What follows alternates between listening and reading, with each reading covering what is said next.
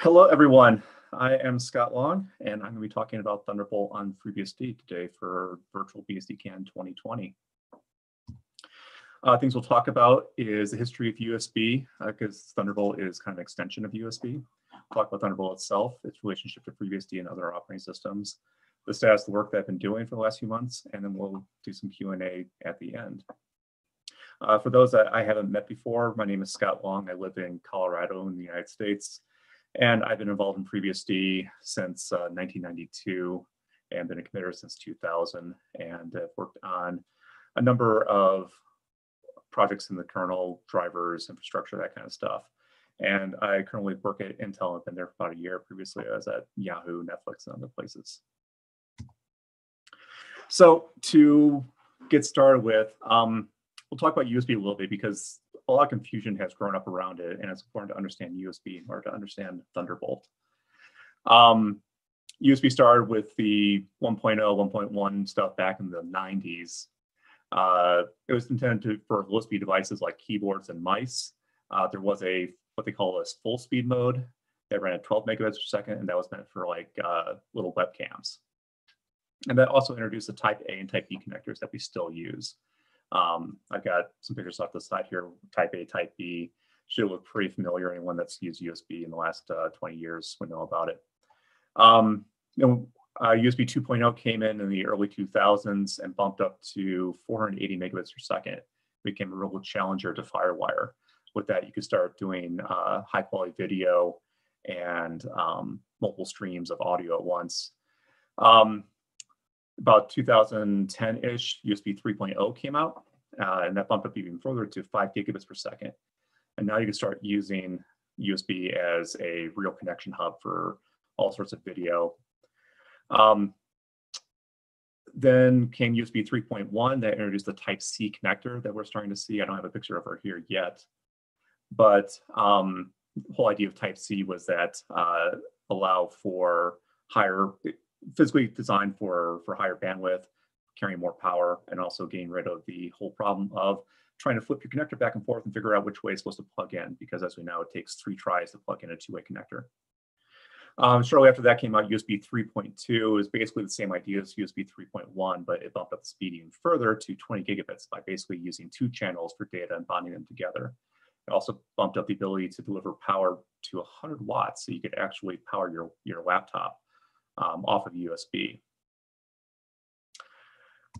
So in there was also some name changing that happened. The USB committee decided that USB 3.1 and 3.2 weren't descriptive enough, and that USB 3.0 was even less descriptive. So they decided to change it all, and USB 3.0 became USB 3.1 Gen 1. As long as you're talking about USB 3.1. If you're talking about USB 3.2, then USB 3.0 became USB 3.2 Gen 1. And then they started differentiating the speeds by Gen 1, Gen 2, and Gen 2 by 2. So ultimately you have Gen 1 is kind of a legacy speed of 5 gigabits per second. Gen 2 is 10 gigabits per second. And Gen 2 by 2, not Gen 3 because that would be too easy, is 20 gigabits per second. And then I started introducing all this branding, labeling to try and give you an idea from icons, what's going on. I don't know if it ever really helped because we still have connectors. And these are USB-C connectors. And trying to figure out what, USB-C has become this versatile interface for doing all sorts of different things. It can not only carry USB, but it can also carry DisplayPort. And as we'll see in a few minutes, it can also carry Thunderbolt natively. So then the USB committee came up with all these different icons to show, what's normal USB, what's super speed USB, what's super speed plus, what's super speed plus DisplayPort, whether or not you can do power delivery, basically power out from USB to your device to provide extra power, or power in from the wall into your laptop to charge your battery. And then there is this little Thunderbolt icon here that says it's actually does both USB and Thunderbolt. And what I found in trying to buy devices that are actually Thunderbolt compatible and compliant for doing my work is that most of the time the label that you see on the box in terms of saying that it's Thunderbolt or it's USB or whatever doesn't mean anything. It's very misleading, very hard to figure out what you're actually getting. Almost the best way to figure it out is by looking for these icons, because those are copyrighted, trademark, whatever. And in order to use them, it actually has to be compliant with what you think it's supposed to be. So when we're talking about Thunderbolt, we're talking about ports that have this little Thunderbolt icon on them and can actually do native Thunderbolt as well as fall back to USB and other protocols, which we'll talk about here in a few minutes also. So what is Thunderbolt? It was developed kind of in parallel to USB 3 back in the 2010s, maybe even a little bit before that. It was primarily for Apple. Thunderbolt 1 was 10 gigabits, just kind of like how USB 3.1 is 10 gigabits. But it switched to different connectors, switched to this Thunderbolt connector, which I have up here in the upper right. Like I said, it was primarily Apple. I don't know if there were any other major manufacturers that used it, because it was a very much a licensed deal, and Apple was very protective of it and wanted to keep it a selling point for their laptops and computers. But the big change about it, this was before USB-C even came out, was that Thunderbolt connector can carry multiple protocols. It can carry USB 3, just like USB, just like an A connector can. It can carry DisplayPort, and it can also carry just raw PCIe data. And what I mean by that is that's basically like an external PCIe connector. And when you plug in something that is native Thunderbolt, quote unquote, it's actually communicating PCIe frames on the wire and treating your end device like it's a PCIe device, like a plug-in card would be. So then things evolved a little bit, came out with Thunderbolt 2 that basically doubled speed kind of alongside with USB 3.2, Gen 2x2, whatever. And then came along Thunderbolt 3 about 2015 or so. And that gives you 40 gigabits. They switched from using this kind of one-off Thunderbolt connector that only Apple was using to using a USB-C connector. And it became available on Intel PC platforms. Intel was the manufacturer for the chips. I don't know of anyone else that manufactured similar chips, because I think in terms of licensing and IP, it was still considered to be relatively proprietary. But it started showing up on Dell, HP laptops. You could buy it as an add-in card in the store. And then lastly, USB 4 is on the horizon, and USB 4 is basically a evolution of Thunderbolt 3, where Thunderbolt 3 kind of really branched off from USB and started doing things its own way. USB 4 is really kind of more on that Thunderbolt branch and less on the main USB branch now. We'll talk about that too here in a minute. So what is Thunderbolt? Like I said, it's a technological successor to USB. Very high speed, but it can also deal with low speed things too. Has legacy support for USB 3 and USB 2. But the big difference is that it's a bidirectional protocol, whereas USB devices had to be pulled by the host in order to transfer data. With Thunderbolt, devices can transfer data whenever they want, as long as the switch topology has granted them access. So in a lot of ways, it's actually kind of like FireWire was, where FireWire gave you full access, bidirectional access between the devices and the host. Thunderbolt's kind of the same thing, and for the same reasons too. It's more efficient and faster to have the end devices be able to control their own data transfers. They can do it faster and with less resources from the host. In USB speak, we had the idea of a hub, and basically a hub allow you to fan out from one port coming into multiple ports coming out, and you could fan out to up to I think 127 devices, including your hub devices. In Thunderbolt, kind of had the same idea, but it's called a switch or a router. It can allow you to fan out. The only limitation is that you can have up to 6 hops, basically 6 switches in between your host and your final end device. So really 7 segments, 6 switches in between. And that is a limitation of the addressing. But from there, you can actually fan out. You can have chained switches with their own fan outs. That's not really as well supported in early Thunderbolt, but in later Thunderbolt and USB4, I think it is better supported. Big difference is that these switches are much more intelligent. They can control bandwidth on a per port basis. They control the routing. They can create virtual connections between endpoints and allow or deny an endpoint to transfer data or restrict the amount of data bandwidth that it has available to it, which is something that's actually very useful for combined topologies using like DisplayPort and other devices. You want to make sure the DisplayPort tunnel has as much bandwidth as it can get, and that everything else is pushed off to the side. Part of the topology, like I said, is a device. A device is something you plug in. It could be like a, give me a second here, I'll show one. It can be a SSD drive like this. And in here, as you can see, I've got the Thunderbolt symbol on here. I don't know if you can see that well or not. But this device contains a switch that has an upstream and a downstream port. The upstream faces up towards the host and downstream faces down towards its endpoints. And then it has an endpoint in it, which is the actual SSD hardware. This all looks like PCIe Express to the host. It doesn't look like USB. If I tried to plug this USB-C cable into a USB-only controller, it would basically do nothing. I don't even think it would recognize it. Certainly wouldn't allow you to communicate on it. So, and then the final big component of Thunderbolt is this connection manager.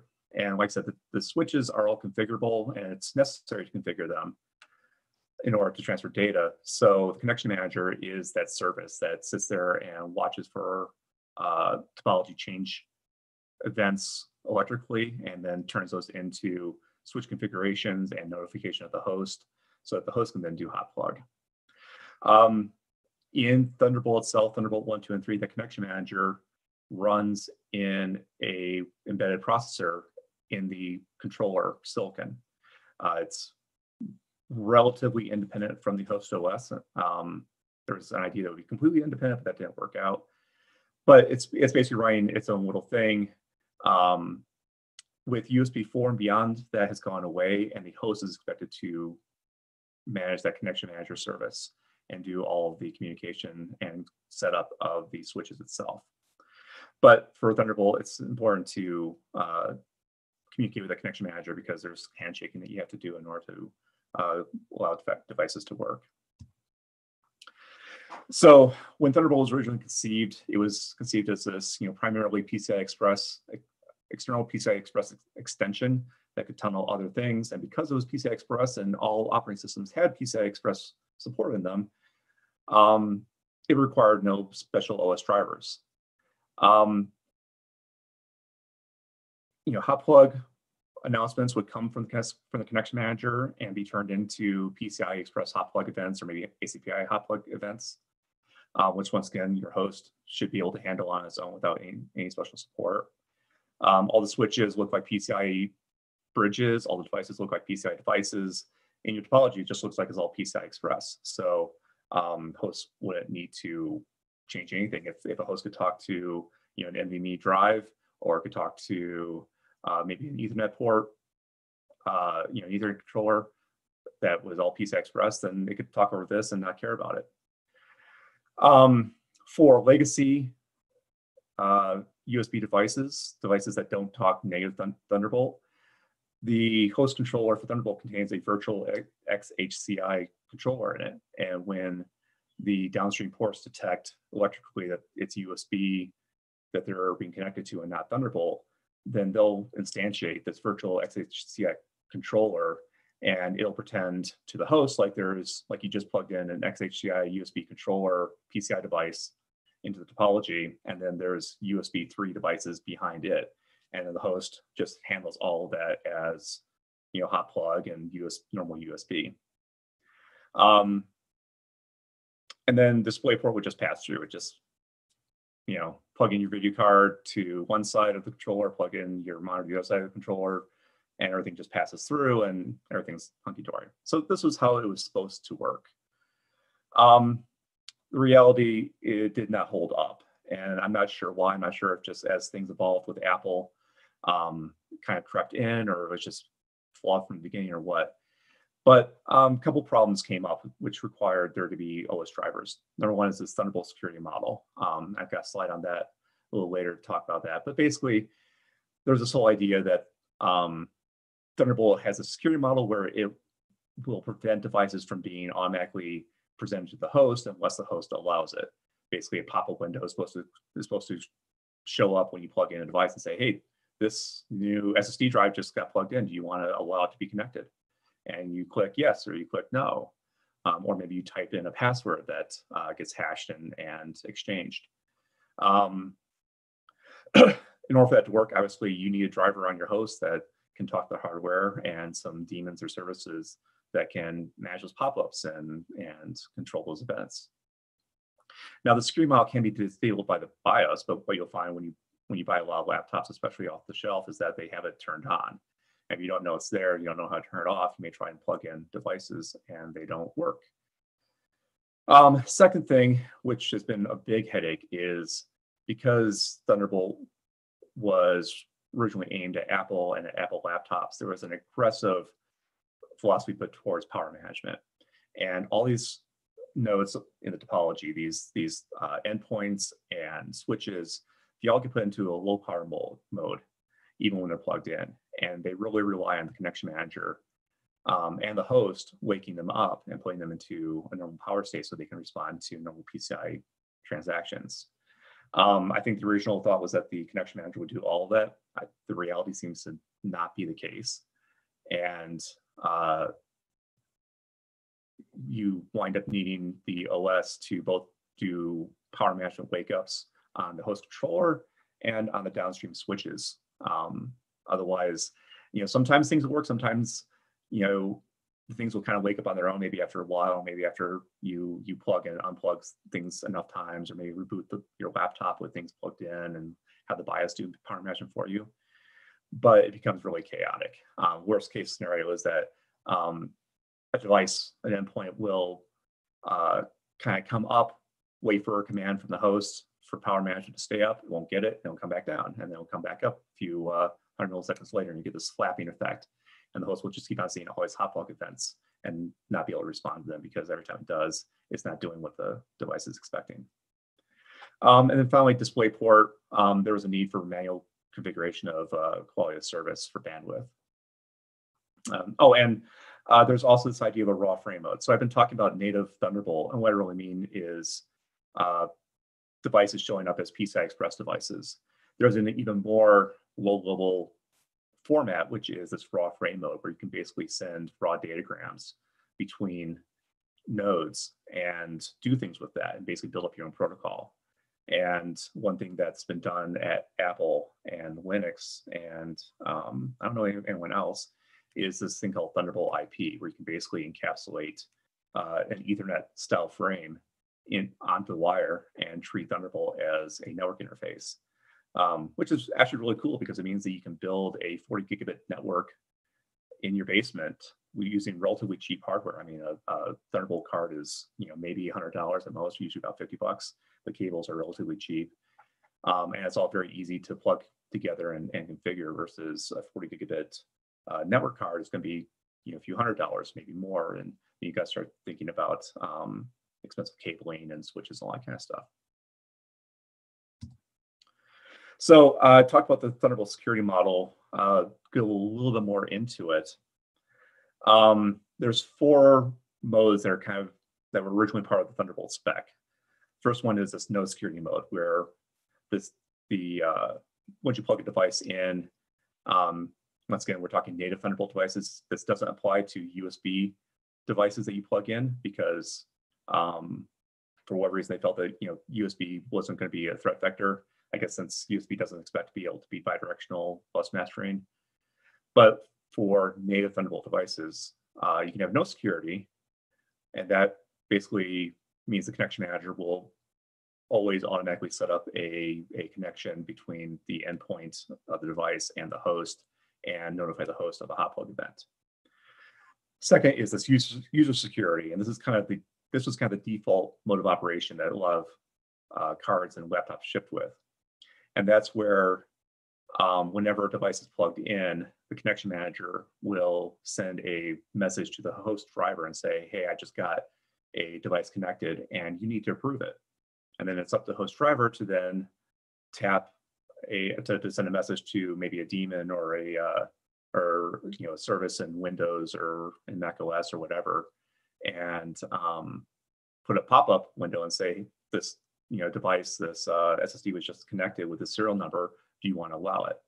And then you hit yes, and then the host then sends a response message back to the connection manager that says approved, and then the connection manager finishes setting up the routing and then gives a formal hotplug event to the host. There was a third method, which is kind of a modification of the second, which involves a pre-shared key and a challenge response between the host and the device on these pre-shared keys, combining a password from the user. I think there's support for this in Linux. There's definitely support for this. I don't even know if there's support for this in Mac. But the idea was that instead of just being able to blindly hit OK, approve, you'd have to plug in the password in order to approve something. And maybe you didn't know the password, or maybe password just slow down your fingers long enough to actually think about, is this really something that's safe to plug in or not? And then the final method is this DisplayPort only method, which was the idea that if your screen is connected through a Thunderbolt hub over DisplayPort and all your videos going that way, you're going to need to at least have your screen working and automatically authenticated in order for your computer to work. So let's have this DP only mode where DisplayPort is automatically authenticated. Everything else is this user authentication mode. So long-winded way to say that there were these different modes. The OS need to know about them, but in reality, this was all useless because people train themselves to always hit OK to a prompt anyway. Anyone that uses a Mac or Windows machine, if you pull out a USB thumb drive unexpectedly, it'll give you a prompt saying, "Hey, you shouldn't have done that." Well, what do? You just hit OK. Likewise, people in the security community know that it's very easy to convince someone to hit the OK button, through social engineering, or just they just want something to work, so they're just going to hit OK. So this model was deemed to be pretty much useless. And in fact, it's been removed from USB 4 entirely. And even in some of the later generation USB 3 stuff, it's kind of deprecated. So with all that background about USB out of the way, let's talk about USB and Thunderbolt. Let's talk about Thunderbolt 3 and FreeBSD. So number one, I'm only talking about Thunderbolt 3. Thunderbolt 1 and 2 were very much Mac specific. I couldn't find any hardware out there that wasn't a Apple piece of hardware that supported USB 1 or 2. And since FreeBSD doesn't really run all that great on older Macs or Mac laptops, I mean it can, but it's not great. I chose to limit the scope to just Thunderbolt 3 because Thunderbolt 3 is available for a wide range of hardware. You can go out to a Best Buy or shop online, get a Thunderbolt card, plug it in. A lot of laptops have it. Dell, HP, IBM, they all come with those ports built in. So, like I said, limited Thunderbolt 3 for now. I started working at Intel about a year ago. One of my goals was to write a Thunderbolt 3 driver. But at the time, the specs were all kept pretty tight within the company. It was all considered to be trade secrets, joint deals with Apple. They didn't want to let anything out. They'd done a Linux driver, but they were specific about it. Since it's GPL, GPL, we don't want there to be any cross contamination between GPL and other licenses, so you're not allowed to look at that driver. But in August of 2019, the USB 4 spec was released to the public by the USB SIG, and that contained a lot of the foundational bit of information on how things worked that also is shared by Thunderbolt 3. So it gave a good starting point for figuring out what's going on under the covers. So with that released and the fact that it was becoming an inevitability that there was going to be more open source interest in Thunderbolt 3 and USB 4, I got the go-ahead to start working on a FreeBSD driver in 2019 while I was at Intel. And through that, I was able to actually get access to some of the internal specs and documents on Thunderbolt 3, on some of the internal workings of the connection manager, all that kind of stuff.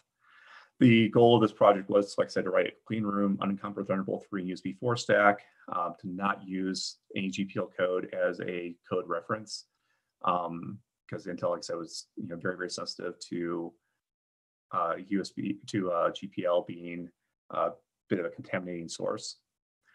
So it was very important that I had access to some of those docs. Unfortunately, 2 months later, Intel abandoned the project and abandoned the entire team, and I got reassigned to a completely different project. So I was able to get some work done in that time. Luckily, the FreeBSD Foundation has stepped up and has offered to sponsor continuing work to see this done. So that's kind of the framework of where things are at. I've got the driver in progress right now. It's in GitHub. I'll talk about that in a little bit. But there's basically several components I have done right now. I'm calling it Thunderbolt because honestly, it's not really USB anymore. USB really stops at USB 3. There's this sysdev USB directory that has the host controller source files and a bunch of peripheral source files, all that kind of stuff, and that's great. And that will continue to exist as is. But really, USB 4, when all this work becomes USB 4, it's not going to look anything like the previous USB code did. So it really didn't make sense to try and shove it into the existing USB directory. Better to keep it separate, basically kind of view it as a fresh start, just like Intel and Apple did when they're developing the technology. Components in there, there's a module called NHI that stands for New Host Interface. I don't know where that name came from. It just kind of started to exist at some point. It's kind of analogous to OHCI, XHCI, all that kind of stuff with USB, where it's kind of the interface for doing communication down the bus. There's this other module called NHI WMI, and that's for manual corner control. We'll talk about that here in a bit. Then there's the PCIe bridge driver, and it's basically a superclass of the normal PCIe bridge driver. And I needed that because I need to be able to access registers and do power management of the Thunderbolt bridges that were in the host controller and not down the line. And then there's the TB module. That's the main module that is responsible for communicating to the connection manager, passing messages back and forth to approved devices and get topology. And down the road, that's also going to be basically the module that has the host communication or host connection manager in it that does all that work itself. And the last module is TB debug. Spent a bit of time on that, so I mentioned that because I found the spec was so big and there's so many things going on in terms of registers and bit fields and messages that it was good to spend some time doing a dedicated debug tracing module that did parsing and string expansion of registers and all that kind of stuff. So I'll talk about that too. NHI, like I said, new host interface. Its basic job is to present a bunch of DMA rings to the host for the host to then put messages on those rings and communicate with various parts of the topology. DMA ring 0 is dedicated to talking to the connection manager that's in the embedded connection manager, and also talking to the switches down the stream as well. You can have up to, I think, 12 rings, maybe even 16 rings. Each ring has its own MSIX interrupt. Those other rings can be used for speaking raw frames to other endpoints, basically doing this Thunderbolt IP that I talked about. That's not implemented right now. Only ring 0 is implemented right now because that's all that's needed in order to do configuration. And one thing I should mention too is that when we talk about devices being connected and communication, all that kind of stuff, the only thing that these drivers are responsible for is configuration. Actual data movement happens basically transparent to the host. If I connect that SSD drive, I'm not having to go through the NHI driver or any of the PCIe drivers in order to actually pass individual commands and data frames. It all happens as if you basically tunneled. Basically, the host driver sees a PCIe device that's NVMe and communicates it to it as if it was just a normal PCIe device. All the encapsulation through the topology happens in the hardware, and the host doesn't need to be aware of it. So it's not like I need to use these DMA rings for encapsulating my data for a disk drive or for an Ethernet controller or anything like that, or even USB. These are just for doing outbound communication and for doing this low-level frame exchange for doing like your own home rolled Ethernet. NHA WMI. So WMI stands for Windows Management Interface. Apparently that over the last 20 years has grown into this monster configuration layer in Windows that allows you to do all sorts of evil things between the user and the OS and the hardware. And we can use it to wake up the Thunderbolt controller if it's fallen asleep, which is actually kind of convenient for debugging because otherwise you have to do manual hot plugging to wake things up and manually manage your registers and all that kind of stuff. But I include it because, as I talked about in a little bit, some of the older Thunderbolt hardware is actually really weird to deal with. It doesn't show up the way that you think it should on the bus. So this WMI module is kind of a secret backdoor to kind of make things wake up, turn on, and show up the way you expect them to. Thunderbolt PCIe driver. That's a superclass of the existing PCIe drivers. There's a normal variant and an ASPI variant. And these are necessary because there's a lot of registers on these Thunderbolt switches that are available over PCIe registers that are needed to be manipulated for power management. And if we don't do that, then we wind up with this topology that gets flaps up and down, on and off, doesn't stay stable. So basically, I have to intercept that the PCI bridge that gets hot plugged in via the topology, and then go around these backdoor registers and tell it to, yeah, actually do power yourself up and stay up and power up all your child stuff too. The other nice thing is that because it's a superclass using NuBus, I can basically change the names of things and it doesn't show up as just a normal PCIe bridge. It shows up as a Thunderbolt bridge. So when you're doing like dmessage or PCI conf or something like that to see what's in your system, you can, because these are overridden as a superclass, you can actually see what's normal PCI Express and what's Thunderbolt. Then there's the TV module. Like I said, its job is to do the message passing and topology management with the firmware, connection manager firmware that is on the controller, and eventually it'll be doing the full connection manager duties for USB 4. Basically, what happens for it is that when the NHI device is initialized, it'll pass up to the TB layer, and the TB layer will send a driver ready message to the connection manager in the firmware. Connection manager will then come back with a bunch of device connected messages that basically enumerate everything that it knows about on the bus at that time. And if anything is in that user approved state for security, then a bit will be set, and the connection manager will wait for us to send back an approved PCI message to say that it's okay for that device to come online. Alongside all these device connected messages, these are basically just informational for the driver. Once things are approved, either automatically or via the approved PCI message coming from the host, then the connection manager will also generate PCI Express hot plug events to the host bridges, and then those will be handled via normal PCI Express machinery that we already have in FreeBSD. Big TBD piece, like I said, we got to move all the connection management logic out of the firmware and into the host. Basically, we have to be able to talk to several different layers of devices inside the host switches to be able to talk to ports themselves, the actual router piece inside of up above that. And basically, we've got to be able to get hotplug messages from the ports that say electrically I just saw something, and then turn that into a routing table in the router to say, you know, this endpoint needs to be able to communicate with these other endpoints.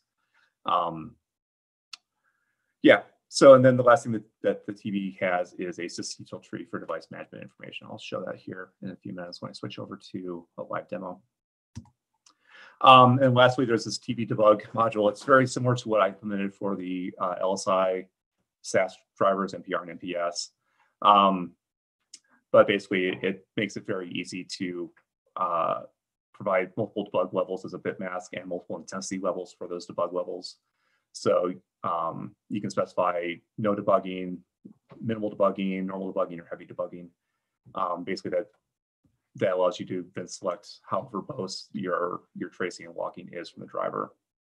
I also have a bunch of string lookup tables in there too that automatically decode bit fields in registers and message structures and all that kind of stuff coming from the hardware.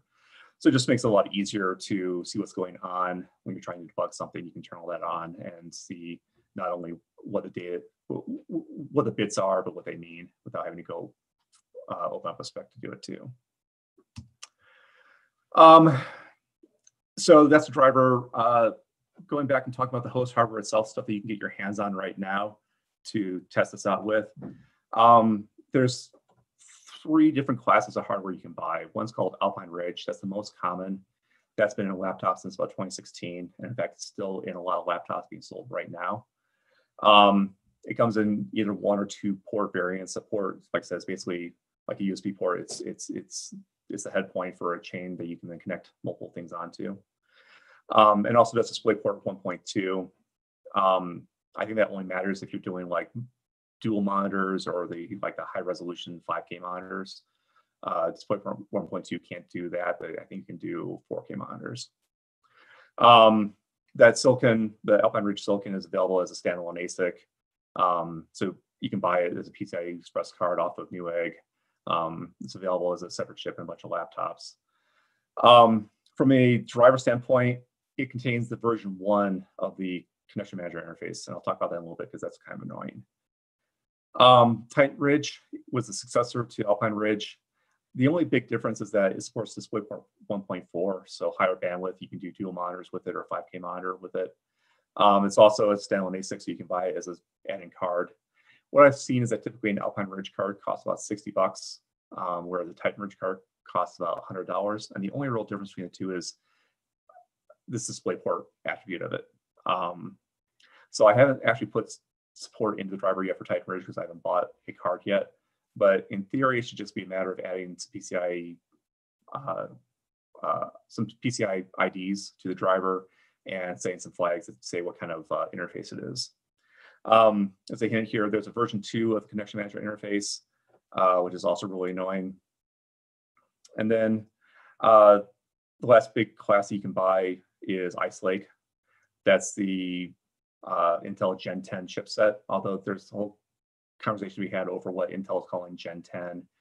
And Gen 10 is several different CPUs and chipsets right now, and only one of them, the Ice Lake Gen 10, actually contains the Ice Lake Thunderbolt hardware.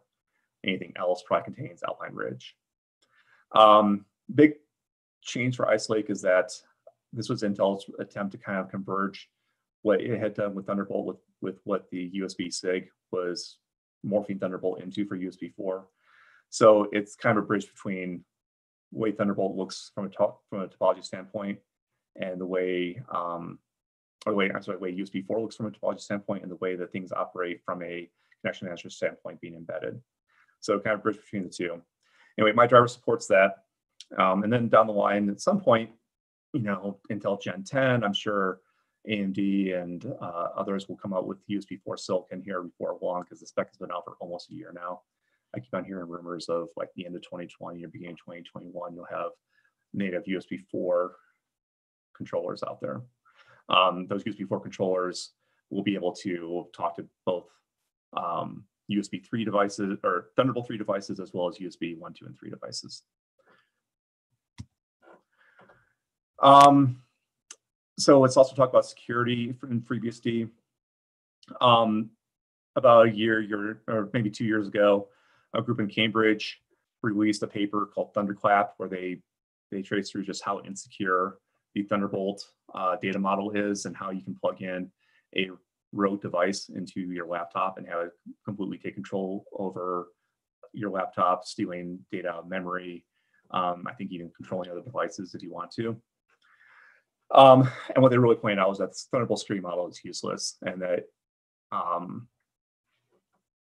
even it's possible, even when you say no to a security prompt with Thunderbolt, it's possible still to bypass things and still get access to at least the host controller and wreak havoc from there.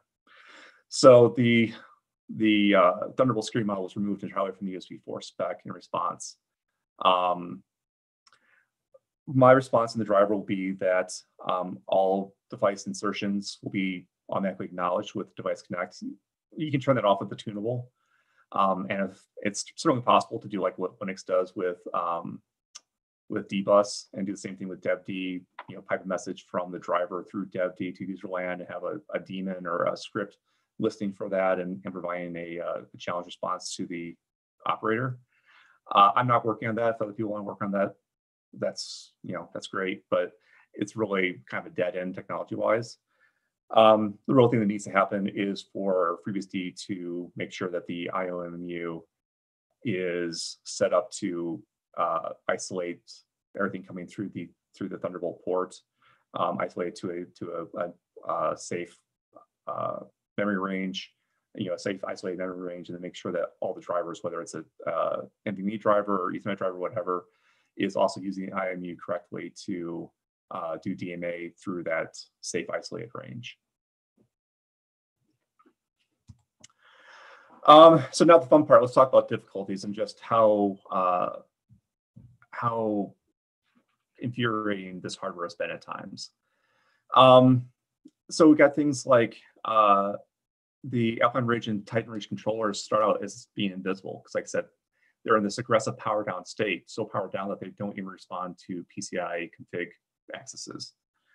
So when you first plug in your Alpine Ridge card or get your Alpine Ridge laptop and you like run PCIe conf to see what's there, it won't show anything there, nothing at all, and you'll be kind of scratching your head. And then suddenly, you plug in a USB dongle or you plug in a native Thunderbolt device, and suddenly there's this flurry of hotplug events, and the controller, all the bridges show up, your in-device shows up suddenly, and now the host has to go through and quickly catch up to all of that, make sure that everything's configured in line as it comes in. But it makes it hard to do things like pre-configure through sysctls how the device is going to operate. And it makes it really hard to just kind of do a normal inventory of your system and see what's there and what's not there. And it really confused me for the first week or two. I had this laptop that had Thunderbolt 3 on the box, but there were no Thunderbolt 3 PCI IDs in it. And I would go and I would plug in a USB dongle, and I would still get no Thunderbolt IDs because, once again, things behave differently on hotplug. And plug in a USB 3 dongle into a Thunderbolt port, and it says, "Oh, you just want to talk USB 3. We don't need any of this communication stuff and security configuration, all that kind of stuff. So we're just not going to power up the NHI device, and we're just going to treat this as like it was a PCI bridge and a USB controller." But, oh, by the way, that still doesn't work quite right, because we still require you to do all this power management wake-ups on the bridge device. So that really forced me to rethink my driver model. I'd originally come into this project thinking that NHI was going to be just like XJCI. It's going to be this all-in-one device, and one driver would do everything they need to do. And what I realized is that really Thunderbolt is a PCI bridge. They have to have this NHI thing off the side for doing some side band configuration stuff. But really you need to view it as a PCI bridge that's special. But even then, it's painful, because these PCI bridges, where you have to do side channel registers to control power management, there's no way to tell which is an upstream port or downstream port. every device has actually two bridges on it. It has an upstream port facing upwards towards the host, and has a downstream port facing downstream towards its devices, other imports, or other things down the chain. And then there's just a PCI bus in between. But when you plug it in, you can't tell which is upstream, which is downstream, not by the PCI IDs. So you actually have to go and look at topology and look at parent-child relationships to figure out which is upstream, which is downstream, and then only send the correct power management registers to the correct upstream or downstream port, which are different. So that was a lot of fun to do too. You know, I think Linux does basically Linux does treat the NHI driver as being the source of truth for everything, and it manually walks through PCI topology and manually goes fumbling around in other devices' register spaces. I try to make it a lot more clean, abstract, and like I said, super classing the PCIe bridges, having them be able to figure out parent-child relationships and figure out their kind of what they do from those relationships. Another big headache, like I mentioned, with Alpine Ridge versus Titan Ridge is that the connection manager communication interface is unversioned, but the same message number has different structure representations between Alpine Ridge, Titan Ridge, and Ice Lake. So you can get a device connected message, but its structure contents are going to be different depending on what kind of hardware you're on. So that requires me to basically duplicate a lot of code. You know, I'm getting this device connected message. Okay, well, this came in on an Alpine Ridge controller, so I'll send it over to this function versus the Titan Ridge controller send it over to this function. But really, both functions are doing almost the same thing. They just are dealing with vastly different structures. I tried doing things like using a union to put both message types together into the same overall structure union. But that didn't work because the messages were different sizes at times, and you didn't want there to be any potential problems with assigning the wrong amount of memory to a message type, and being open to overwriting or corrupting things. And then all this, like I said, with Alpine Ridge, Titan Ridge, and everything before, Thunderbolt was really a PCI bridge, buses, and this NHI thing off the side. And you had to treat it as such, with PCI bridge being kind of the master device of the topology. Then Ice Lake comes along, and in following lines with what the USB SIG wanted to do with USB 4, suddenly that's flipped around, and now the NHI device is kind of the master device and has bridges underneath it. So all this work I'd done to redo my model and how topology works and understand parent-child relationships between devices that I'd done for Alpine Ridge, I had to completely turn around for Ice Lake. So that was a lot of fun. Anyway, so we're actually almost out of time. So driver status, the layers I talked about, they're pretty much done other than needing some cleanup. The only thing that's missing is power management for the external switches. So if you have a chain set of devices, those chain devices don't do their own power management and can wind up not working very well.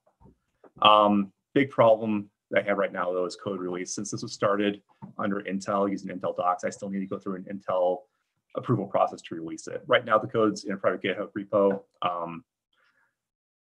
I do expect to have this done relatively soon, but things like COVID, starting a new job, all that kind of stuff has slowed this down. So I don't have an ETA yet, but hopefully it's relatively soon. So, and then I talk about future work. So yeah, that's Thunderbolt. I'm going to stop sharing, and I think it's time to switch over to Q&A. Oh, I got a message from Dan that I can go as long as I want. Well, let me screen share again then. Share my whole desktop. I've got two laptops I use as my primary testing platform. One is a 2016 Dell XPS 13. One is a 2020 Dell XPS 13.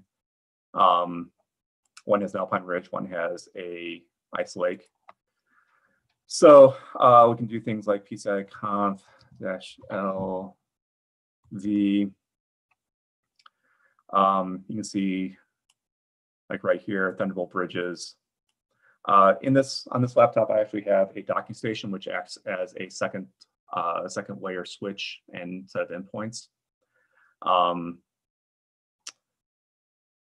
have the NVMe device that I held up. But that thing also has a this express card reader, which is also a native Thunderbolt device built into as an endpoint into this docking station I have. This XHCI controller right here is actually a child of the docking station, and it comes through as tunnel USB via that virtual XHCI controller that I talked about. So if I don't have this, if I don't have the docking station plugged in, I don't get this at all. But then up here at the top, you can see some other Thunderbolt switches, basically PCIe bridges, and I've got the NHI devices here. Because it's dual port, there's two devices. That's kind of a new thing for Ice Lake as well, versus like Alpine Ridge, you'll have like one device, but it'll have two ports internally to it. Over here on my older Dell, if I do PCI conf, I'm just going to do LLB compact here. You'll see there's actually nothing there that looks like Thunderbolt or NHI or anything like that. I actually have to plug something in. But what I'll first do is actually I'll do the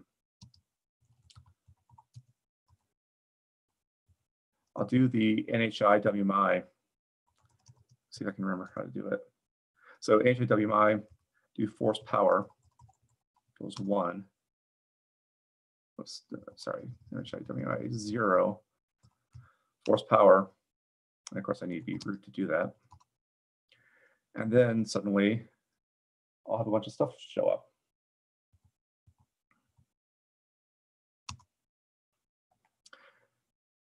And now I've had some extra PCIe bridges show up here, and this NHI device show up here. I still don't have anything plugged in. I could plug in a USB thing and have it show up. I could plug in this SSD as well. But it's going to be problematic because, like I said, the downstream switch power management isn't in yet, so it's going to actually show a lot of configuration errors and kind of flapping when it happens.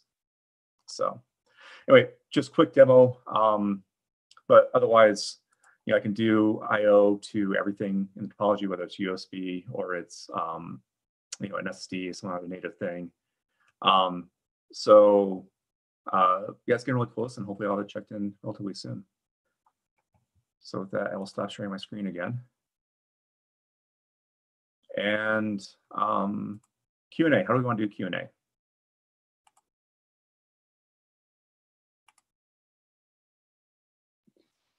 Let's scroll back through the channel. What's that? We can scroll back through the channel and see if there are any questions. I was not. Oh, there we go. I wasn't watching the channel at all. Okay. That's okay. I'm scrolling back now.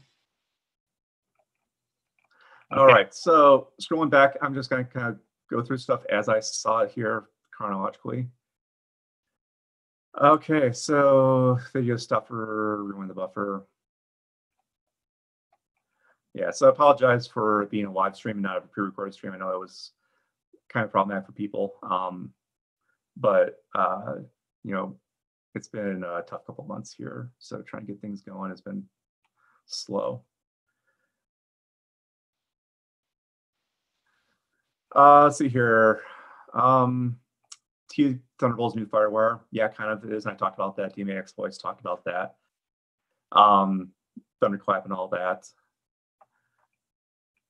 And yeah, Thunderbolt or Ethernet. Warner was asking about that. That'll be really cool because, like I said, it'll allow people to experiment with high-speed networking at home, both for development purposes and also for being able to back up to fast SSDs outside the box. Let's see here.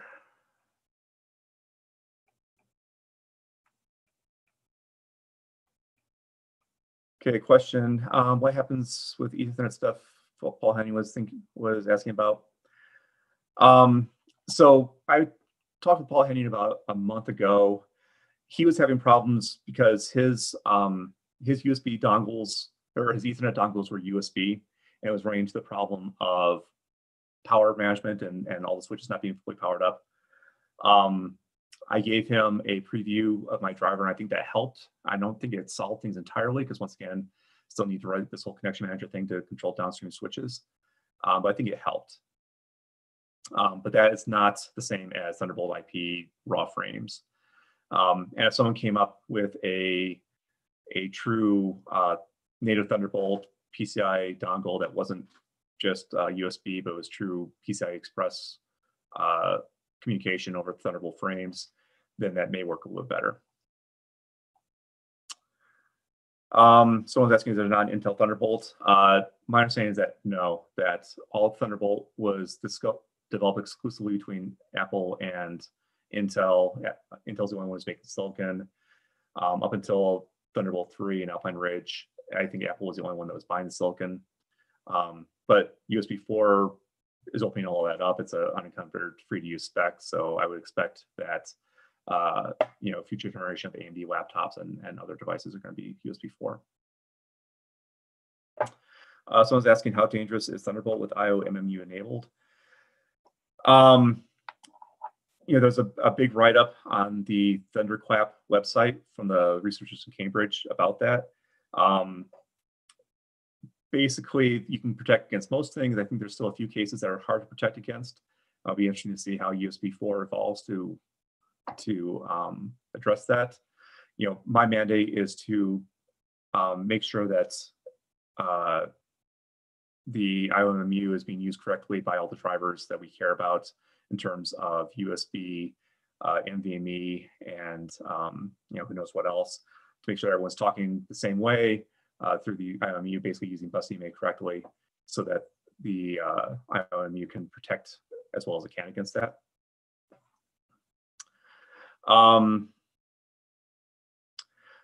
Warner's asking, do we have the ability to Wireshark raw TV packets? I want to say qualified yes when that comes around, because in one sense, there's no reason not to make that be a iflib driver at the front end. Still talking use Thunderbolt on the back end, but iflib on the front end, and iflib has normal BPF hooks in it, so you should be able to Wireshark from that. I say qualified because I haven't really thought much about what it means for things like IOMMU security and all that kind of stuff. Maybe it means nothing, but I guess I'm just talking about Thunderbolt IP. If you want to talk about Wiresharking raw TV packets, that may be something where we need to look at whether dtrace can do that well enough. I don't know if it makes sense to build in a dedicated kind of tap interface into that, or just rely on dtrace to be able to do that for you, or maybe that's a project for like eBPF and having eBPF be kind of the all singing, all dancing Wireshark backend for everything down the line. Question, could Thunderbolt replace FireWire for kernel debugging?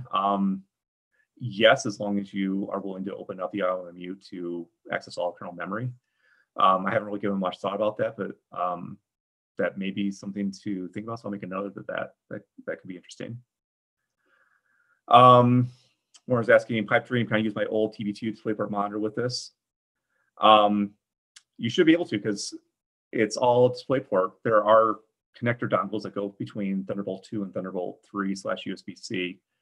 I haven't tried any of that yet. One thing I didn't mention, I've really kept DisplayPort out of my work so far, because that's, if you look at the USB 4 spec, about half of it is all DisplayPort knobs and state machines and all sorts of stuff. So I just have not focused on that at all yet, because it's a big topic. But in theory, since Thunderbolt 2 DisplayPort is just DisplayPort, conversion dongle should work. Would a single non-IOMMU driver into kernel be enough to take over the system? Yes, it would.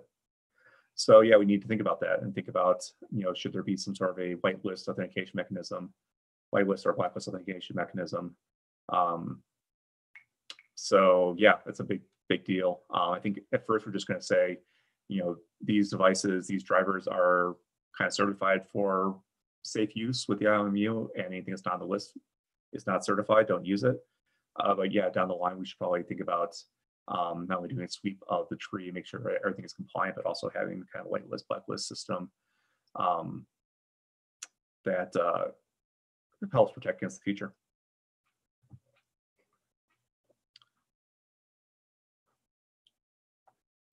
Another question I missed, will chain displays over Thunderbolt be supported? Once again, yeah, DisplayPort, I haven't really thought much about it. My understanding is that with DisplayPort 1.2 and Alpine Ridge, you can only do one 4K display. You can't do two 4K displays, but I think you can chain two like 1080p displays. So I don't know.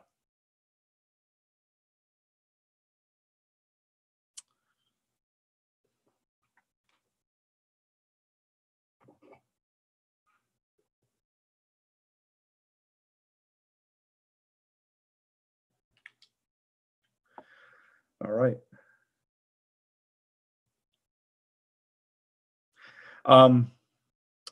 While we are discussing IOMUs, one thing I didn't really touch on in the slides, they were there, I didn't mention it, was that even though this is a very different code base from USB, I think there is a lot of value in having it use the same libUSB API and possibly even USB config, because it still mixes USB devices with Thunderbolt devices. And from a user experience, I think it makes a lot of sense that users shouldn't have to care about what libraries and tools are using, and whether or not it's USB or Thunderbolt when they plug it in.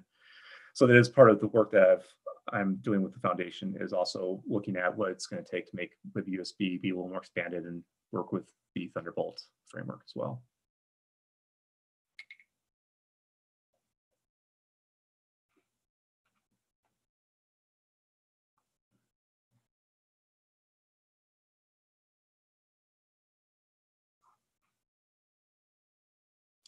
And I'll just talk about disabling the IOMU for GDB.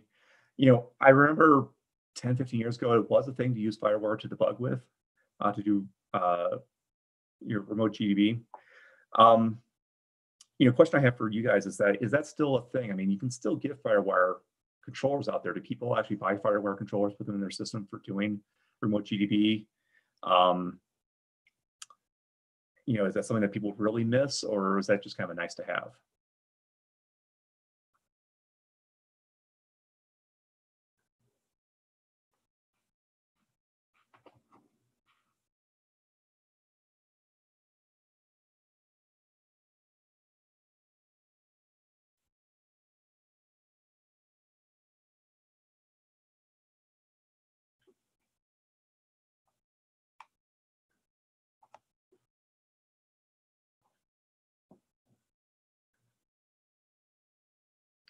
All right, well, if there are any other questions, I think I'm going to yield my time. Thank you guys very much. This has certainly been an interesting time for doing presentations. And I really thank Dan and Alan and everyone else, all the volunteers that have been putting this on. This all went, really, really well considering. So Dan, I think that's it for me.